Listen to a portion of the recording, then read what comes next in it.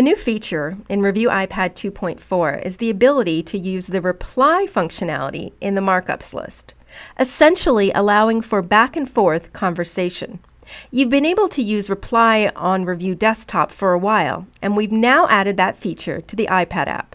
It's a simple process. First, you're going to open up the markups list by clicking on the blue nub at the bottom.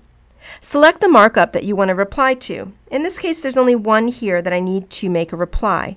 I'm going to tap on that particular markup's icon on the far left-hand side of that row, and the reply interface is going to pop up.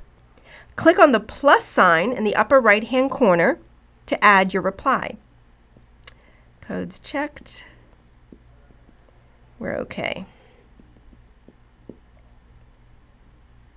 You can make as many replies as you need to by clicking on the plus sign. If you need to edit or delete any replies, click on the icon to the left of the plus sign, and this will allow you to go in and either edit them or go in and actually delete them.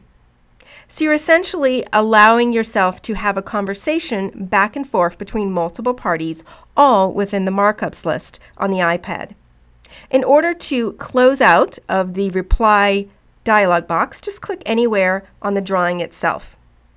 You'll notice in the markups list, whenever there's a reply, there's going to be an arrow icon underneath that markup icon in the markups list. That's going to signify that there's a reply associated with this comment.